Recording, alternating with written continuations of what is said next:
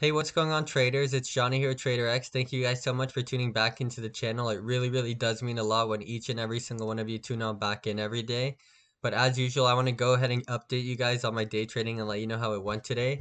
And as you guys can see from your screens, unfortunately, today was a red day. I was down $62.29 on ticker symbol TQQQ, an additional $15.44 on ticker symbol SQQQ, right?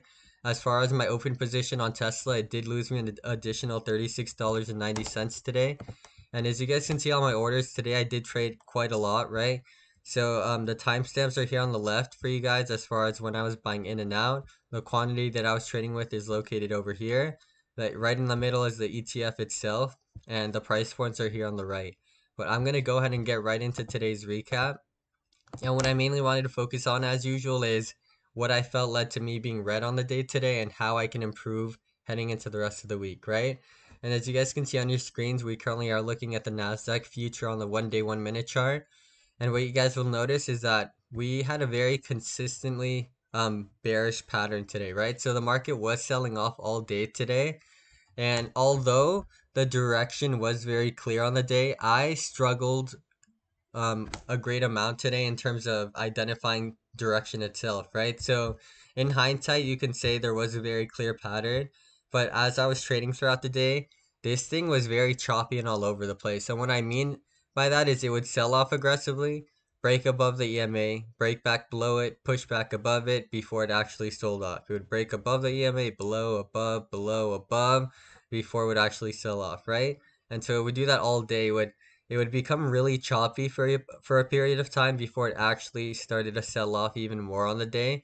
And so that's definitely where I struggled. I would hop into a trade, right? It would be going my way, then it would completely switch directions. I would switch over to the other ETF, and then it would just switch on me again, right? And where I really went wrong today was I thought that the Nasdaq was going to bounce every single time it approached the bottom VWAP levels.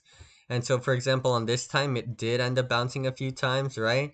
When it came down to certain times, it would approach close to the bottom VWAP, but it wouldn't actually bounce and start to recover the way I thought it would.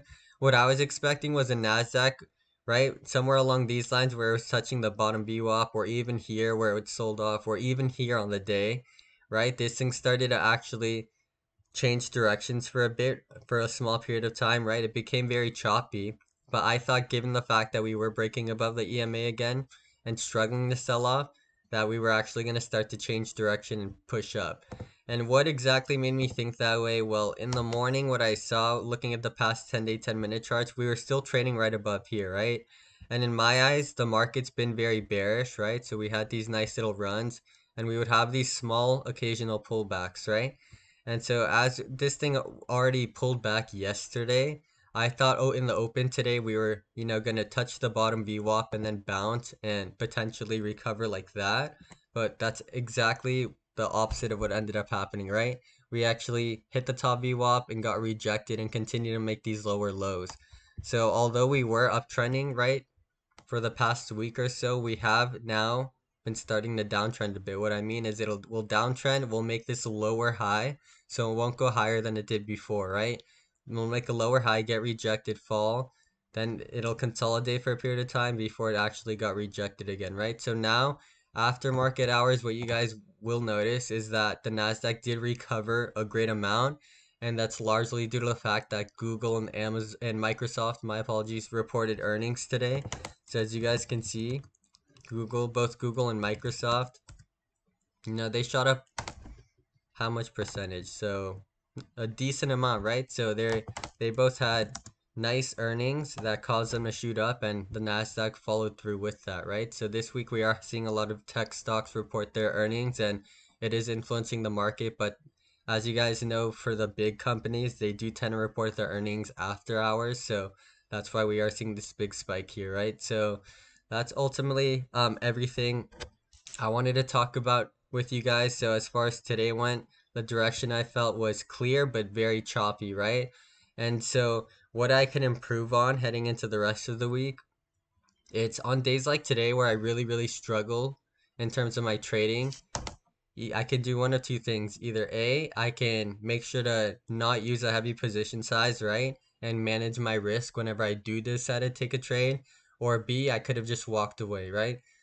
Trading on a day like today, you guys will see I traded for a long time today, and it led to just me losing more and more money throughout the day. And it had to do with this choppiness that the Nasdaq was experiencing when it was consolidating and trading sideways. And so I was just kept losing a small amount on each trade, right? So I did a good job today of managing my risk on each trade, but what I didn't do a good job of was realizing it was not my day today, right? So I had a lot of trouble identifying direction. Direction was not clear to me, and in that case, I should have been done trading way sooner than I was, right? I could have saved myself money, time, and the energy spent just sitting at my computer trying to wait for this thing to finally reverse when it wasn't, right? As this thing started making new lows, I didn't feel like the margins were worth it, in my opinion, to continue trying to get into the inverse ETF. But as you guys know, that ultimately, I ended up paying the price. So I think today, if I focused more on the inverse ETF, I definitely could have done a better job of profiting and making a killing today, especially because direction one is in its favor. And if I, rather than tried predicting a reversal and just continue to go with the flow all day, right? As you guys hear me say countless times, I could have done a lot better today. So that I think heading into the rest of the week, I'm gonna stop trying to predict when a stock's gonna actually reverse, and I'm gonna try going with the flow when it makes sense, if there's enough margin available still, right? And I do have to just notice that, for example, today, every single time the Nasdaq broke above the EMA, it struggled to hold, right? It would very quickly end up changing back directions back downward, right? So it would break above the EMA, struggle to hold, and then end up falling. Every single time it broke above the EMA, it would struggle to hold, and then it would fall. So I should have kept that in mind, right? At least the first few hours, that's how it was trading, and it would probably carry on with the rest of the day, right? So that is something I did want to make you guys aware of as far as where the Nasdaq is at. We did have a nice little pullback, but with the earnings of Google, Microsoft, we did see a little bounce. So we'll see where the direction is headed. We are still trading below the EMA. It could get rejected there and continue to sell off, or we could finally break above the EMA and start to make these higher highs. In my opinion, I think we are going to get more of a pullback before we actually do start to trend up, but let's see how the rest of the week plays out, right? That is everything I wanted to go ahead and talk with you guys about. I will not be adding more till my Tesla position until the Nasdaq actually breaks above the EMA, right? So it did break above it for a brief period of time before it got rejected. So if it does manage to break above the EMA again, I am gonna look back into, adding shares into Tesla, and then if it were to break below the EMA, I'm gonna go ahead and reduce my shares. So that's my plan as far as it goes for Tesla and in the long, right? As you guys will see, once this thing breaks above, I'm gonna add more to Tesla.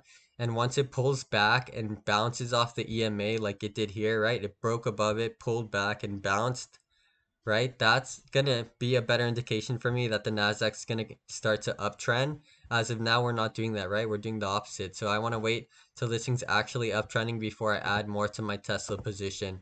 But yeah, that's everything I wanted to talk to with you guys about. I hope you guys found this informative and learned something new. If you guys are new to the channel, I really, really do appreciate you guys liking the channel or the video and subscribing to the channel. It really, really helps us out a lot. But other than that, I do have a post I will be doing tomorrow, right? As far as my trading goes, so you guys will be able to know how I did then. And that's pretty much it. I hope you guys all have a really good rest of your day and you guys ended green today. And I will see you guys in tomorrow's recap. Take care.